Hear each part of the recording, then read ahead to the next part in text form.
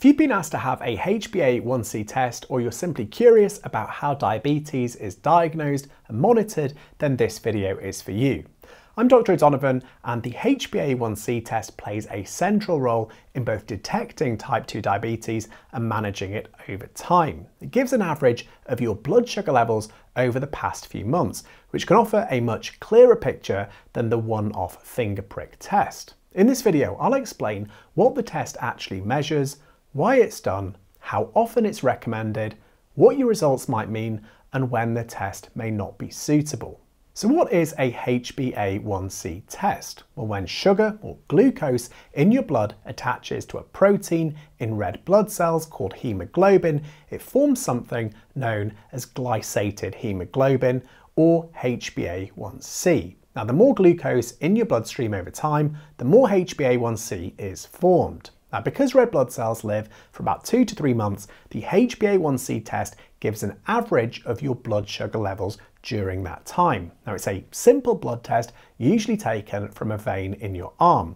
You don't need to fast beforehand, and no special preparation is required. So why is this test done? Well, the HbA1c test is used in 2 main ways. Firstly, to diagnose type 2 diabetes or pre-diabetes, especially if you don't have any obvious symptoms.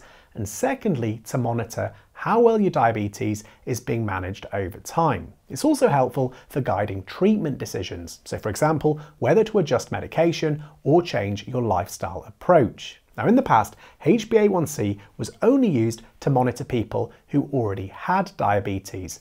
But international guidance now recommends it as a tool to diagnose type 2 diabetes in many people as well.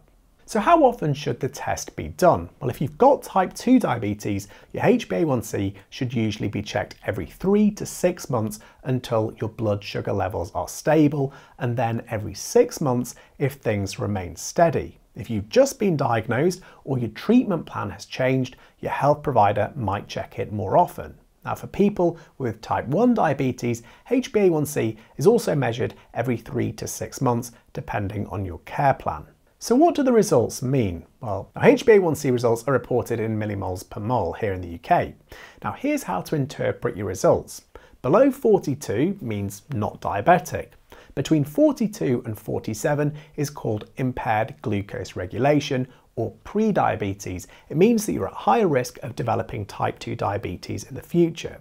48 or above suggests type 2 diabetes. If you've got the symptoms, the diagnosis is usually confirmed straight away. If not, you'll be asked to repeat the test within 4 weeks to be sure if you already have diabetes, and the aim is usually to keep your HbA1c below 48. This reduces your risk of long-term complications like eye disease, kidney problems, as well as nerve damage.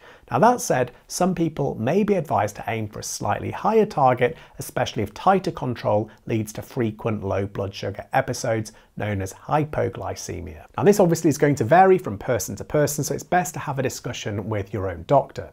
So when is the test not suitable? Well, while HbA1c is a useful and widely used test, it's not right for everyone. In some situations, it can give misleading results. So for example, it shouldn't be used to diagnose diabetes in children and young people, pregnant women or women who've recently been pregnant, people suspected of having type 1 diabetes, people who've had symptoms for less than 2 months, those taking medications like steroids or antipsychotics that can actually raise blood sugar quickly, as well as people with certain blood conditions like anemia or hemoglobin disorders such as sickle cell or thalassemia. It's also not useful in people who've recently had a blood transfusion. If you fall into any of these groups, your doctor may instead suggest an oral glucose tolerance test or potential other investigations instead. Now, are there other things that can affect results from the HbA1c test? Well, the answer is yes. Some conditions can make your HbA1c falsely high or low. You might get lower HbA1c results if you've had hemolytic anemia, significant blood loss, or certain rare medical conditions that shorten the lifespan of red blood cells. On the other hand, you might get higher HbA1c results if you're iron deficient, you've got certain kidney conditions, or you have a hemoglobin variant that affects how the test reads. Now, if your result seems inconsistent with your symptoms or your other test results, your doctor might repeat the test or again use an alternative method. So in summary, the HbA1c test gives a long-term picture of your blood sugar control. It's simple, reliable, and it's an important part of both diagnosing as well as managing type 2 diabetes. If your levels are too high, it doesn't mean you failed, but it might mean it's time to review your current plan and see what can be improved.